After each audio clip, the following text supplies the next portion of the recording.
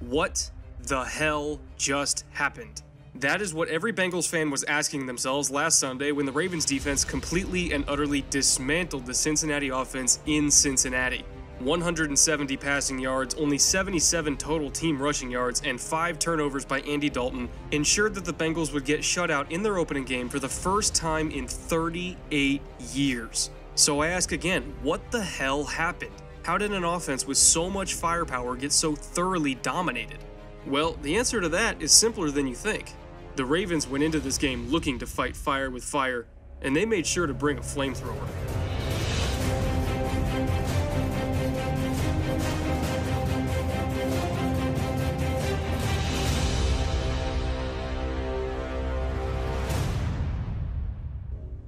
We knew going into this season that the Bengals' offensive line was not going to be very good. You don't lose Andrew Whitworth and Kevin Zeitler and somehow expect to get better up front. But never did we expect it to get this bad. If you want to know what went wrong in Cincinnati, look no further than the trenches. The Bengals could not run the ball all day long, and their only big plays of the afternoon were courtesy of Gio Bernard basically doing it all by himself. He had the longest reception and the longest rush of the day. Joe Mixon had no room to work, neither did Jeremy Hill, and other than that one long run from Bernard, he could barely get past the line of scrimmage. A futile running game led to 3rd and long situations, and as you would probably expect, a bad run blocking line is usually a pretty bad pass protecting line too. Terrell Suggs, Brandon Williams, and the rest of the Ravens front 7 chewed right through the Bengals line and routinely sacked and pressured Andy Dalton. I saw a lot of bad offensive line play last weekend when my own Texans gave up 10 sacks to the Jaguars, and Cincinnati's performance was almost as bad. Pretty much the only time the Bengals could move the ball was either when the pass rush was slowed down by play action, which gave Dalton enough time to feed the ball to AJ Green, or when Dalton identified man coverage and was able to get it out quickly to his very talented receiving core, again focusing on AJ Green's ability to win immediately off the snap. Other than those few moments though, it was a total mess. And I do want to give credit where credit is due. I don't mean to just say that the Bengals offense is bad and that's the end of it. This Ravens defense is legit. They made a lot of plays in this game that, to be honest, it wouldn't matter what Andy Dalton did or what the offensive line did. Sometimes there's just nothing you can do to stop a great player from making a great play. It's what they're paid to do. I'll give a couple examples of that, most notably Dalton's first turnover of the game in the first quarter. The Ravens, based on their tendencies at least, can be in one of 3 different defenses based on this pre-snap look, or at least 3 different obvious defenses, either cover 2 man, or cover 6. There are plenty of other defensive looks they can get into fairly easily from this alignment with post-snap coverage roles and all that, but in terms of what the quarterback is IDing on the field, all of these possible coverages are what are referred to as a MoFo look, middle of field open. In a 2-deep pre-snap shell, typically this seam right up the middle is vulnerable to things like post routes, dig routes, slice routes, and anything else that exploits that deep middle of the field. In a cover 6, that middle of the field is still open, but to a lesser degree because you've got quarters coverage on one side and a deep half zone on the other. So really you just want to get your receiver inside of that deep half safety and stay away from the quarter side. Either way, no matter whether it's a cover 2 or cover 6, a backside post route works here.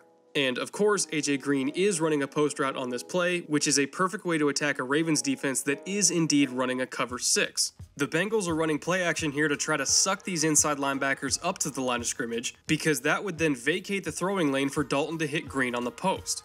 It's a great play design and a great play call on this defense, and theoretically it should work. But while the Bengals made a great play call, the Ravens just made a great play period. This will linebacker, Patrick Owasso, IDs the fake and starts bailing out into his zone, and while he's bailing, he starts to drift outside to move with the running back towards the flat. And the play is designed this way to do just that. They want that will linebacker drifting away from the throwing lane to clear the way for Green.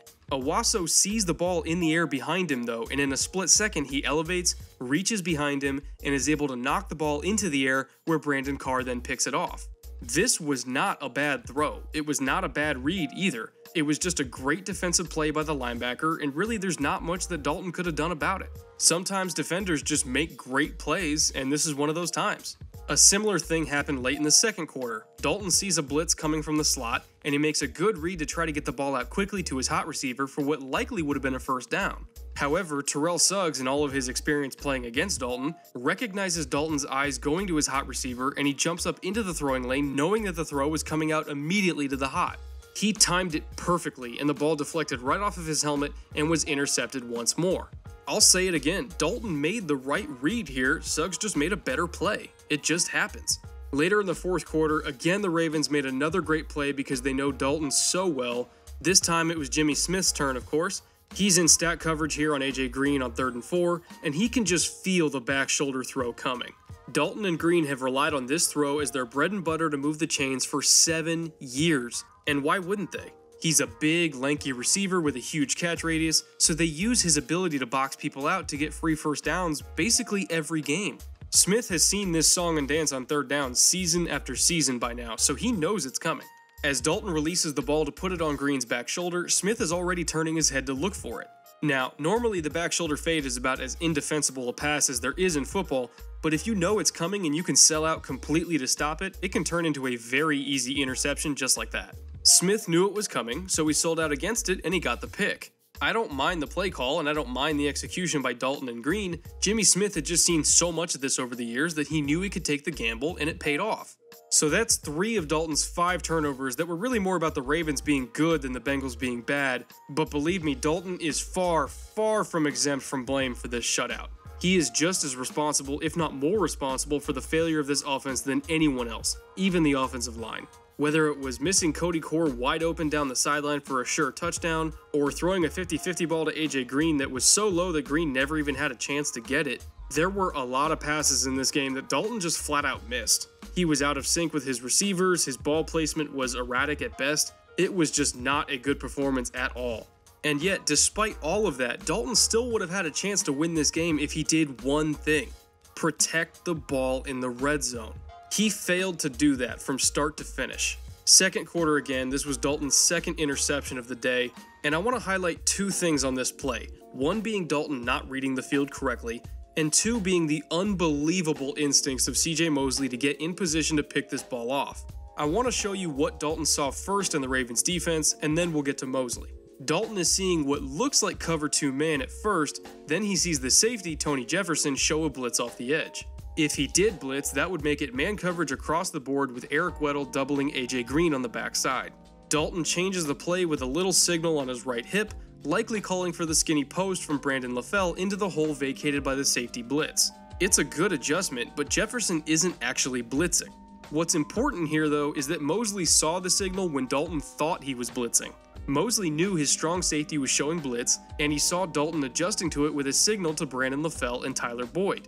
Putting 2 and 2 together, Dalton was calling for a route that would put one of his receivers in the area that would be theoretically vacated by Jefferson's blitz. For instance, this skinny post from LaFell, who has a 4-inch height advantage over Ladarius Webb in coverage. You can even see when Dalton gives the signal, Mosley turns his head and looks directly at LaFell. He knows what's coming right then and there. And when he drops into coverage after the snap, again he looks directly at LaFell. The skinny post is coming right to him and he's just sitting on it the whole time. Dalton never sees Mosley waiting there patiently for the ball, and it's an easy pick in the end zone. This is obviously phenomenal instinct and ball skills from Mosley to both read this play before the ball is even snapped and to come down with the interception, but Dalton has to see Mosley sitting there. As a quarterback, you can't just make one read pre-snap and follow it right off the edge of the cliff post-snap. That's how you get baited into picks. This is entirely on Dalton, even though Mosley did make a fantastic read. A 7-year veteran at quarterback should not make this throw. Third quarter now, this was Dalton's 2nd red zone turnover. The Bengals are spreading the Ravens out here and forcing them to basically declare their defense before the snap. The main reason you go 4 wide from the gun as an offense is to take away the element of surprise. When everything is all spread out, it makes it really easy to see what the Ravens are doing, so Dalton should not have been surprised by this coverage. In this case, it's clearly man coverage across the board, and Eric Weddle is walked down to form an inside-out bracket on AJ Green as the double team. The only real wildcards here are the inside linebackers. It looks pre-snap as though Mosley is in man coverage on Gio Bernard, while Kamalei Correa is sitting in a zone at the goal line to give inside help to Tony Jefferson, who's in man coverage on Tyler Eifert. However, Correa is also a potential blitzer up the middle, which brings us to factoring in Eifert as a hot read on this play. On the front side of the play, the Bengals are running a rub concept with Brandon LaFell providing the pick that springs Bernard free to the flat. That should be the main read on this play because at the very least it's a safe throw that can get a first down on 3rd and 2, and it has a great chance of also getting a touchdown. Tyler Eifert should only be the alert here against this defensive look as the hot receiver if Correa comes as a blitzer, because if Correa blitzes, that would vacate the middle of the field for an easy touchdown to a 6'5" tight end. As a quarterback, when you see a linebacker like Correa sitting in this spot pre-snap with no one to cover man-to-man, that usually means only one of two things. Either he's playing a shallow zone or he's blitzing. That's it. Those are pretty much the only options unless it's something really exotic. And if he is playing a zone over the middle and he's giving that inside help to Jefferson, Tyler Eifert is no longer an option on this play. No matter how big he is and how good he is as a red zone receiver, you cannot, under any circumstances, throw that ball over the middle with a 6'3" linebacker sitting in the throwing lane. You just can't. It's not an option. So that's the read. If Correa blitzes, Eifert is open and you throw it to him high and inside for the touchdown. If he stays in his zone, you throw it to Bernard low and away in the flat, also for a touchdown. The read begins and ends right there. So what does Dalton do? He sees Correa stay in that zone inside of Eifert, and then for some unknown reason he thinks to himself, screw it, I can fit that ball in there. Then halfway through his release, he second guesses himself and pulls the ball down when he realizes how catastrophically bad that decision would be. Meanwhile, Gio Bernard is sitting wide open in the flat for the easiest touchdown Dalton could ever throw in his life, and by the time Dalton figures out he wasted 3 whole seconds on reading Correa and Eifert, it's too late to go to Bernard because Suggs is on top of him for the sack fumble.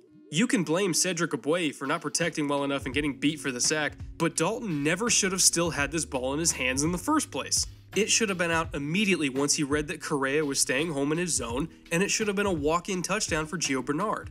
Andy Dalton is 100% to blame for this fumble, and nobody else. And until he learns to read the field after the snap and not just before the snap, this kind of stuff is going to keep happening. There's a big difference between the two, and it's the difference between a touchdown and a turnover. Again, for a 7-year veteran at quarterback who's been the starter from day one, this is flat out inexcusable. There is a reason why the so-called Dalton line exists. He's not a bad quarterback. In fact, I think he's a good quarterback. He'll have plenty of great games and play for a really long time, but Andy Dalton makes just enough mind-boggling mistakes at the worst possible times that you're always left questioning just how far the Bengals can really go. Elite quarterbacks, Super Bowl winning quarterbacks turn these red zone opportunities into touchdowns. They take advantage of big play opportunities whenever they appear, regardless of circumstances. If they spin out of a sack and have their eyes downfield and their feet set for a throw, they will find guys like Alex Erickson coming back to them on a scramble drill deep downfield. And they won't completely ignore them and then scramble out of bounds for a loss of yards. They'll complete that pass, move the chains, score on the next play, and win the damn game. Aaron Rodgers does it. Russell Wilson does it. Tom Brady does it. Drew Brees and Matt Stafford and Matt Ryan all do it too. But Dalton? The struggle is real. Yes, it is, Andy. Yes, it is.